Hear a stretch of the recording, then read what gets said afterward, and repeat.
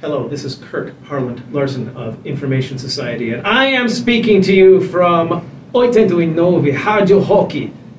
Tell us a little bit about this concert you're going to do here in São Paulo next Saturday. We're going to play songs with musical instruments and sing.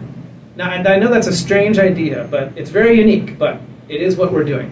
We'll be on the stage singing, playing instruments with music. Information Society started when? 1982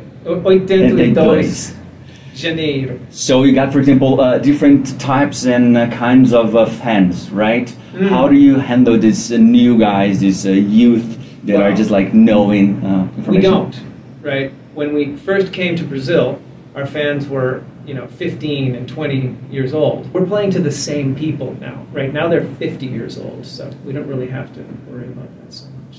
Anyone who wants to hear it should go look them up.